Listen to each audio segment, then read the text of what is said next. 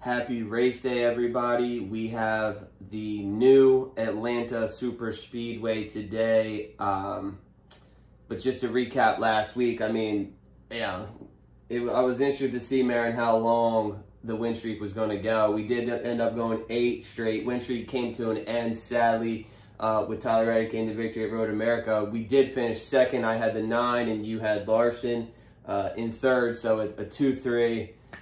It wasn't much you could do there. I mean, Reddick had a great car.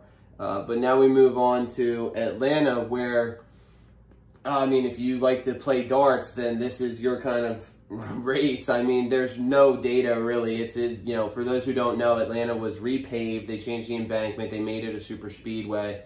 You know, what can I even say? You know, no practice, no qualifying. We really only have one data set to look at, which is the spring Atlanta race, which was won by William Byron. Problem is, you know, I don't like to look at one thing and think that's going to repeat. Usually, especially a super speedway, it does not. So I'm looking at the odds here. Really, every pick is a value pick. When the favorite of the race is plus 1,000, we got 3 guys at plus 1,000 here, which is Chastain, Blaney, and Elliott. I mean, best thing to do at a race like this is just decrease the unit and get on more drivers. Go to the guys that are typically good on super speedways. If you want to get value, you can go down to see the McDowells of the world, Eric Amarolas, Eric Jones, Chris Buescher, Brad Keselowski. All guys plus 3,000 or higher. You know, for me personally, like I said, it's really a dartboard situation. Probably taking a look at Blaney and Elliott plus 1,000.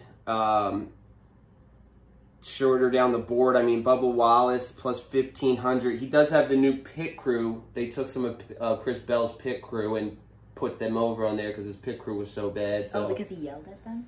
Yeah, and then he pulled a swap or something. So, I mean, maybe that'll matter. Yeah, I like that idea. I mean, you know, this is the kind of logic. Like, I mean, you know, you got really nothing to go on here.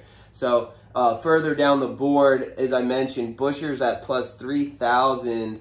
And, you know, you got McDowell at plus 3,500. Not so good here in the spring. Brad was a little bit better, plus 4,000. So, I think I'm going to do my big value picks, the RFK boys. The 6 and the 17, Brad Keselowski and Chris Buescher. And then I'll go with Blaney, Elliott, and Bubba.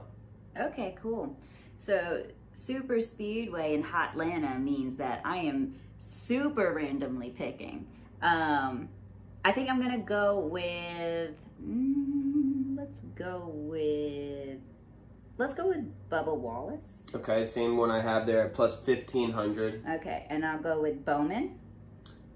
Bowman is down plus 2,500. I can't recall how he was here in the spring, but we'll see. He's been up there on them, you know, we'll see. Okay, and then let's try Hamlin. Denny is a consummate presence at the super speedways, and he's plus 1,200, and he's got that new Coca-Cola car today. Sharp-looking Camry. Oh, okay.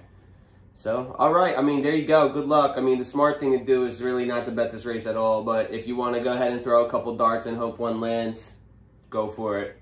Happy darting. Happy darting.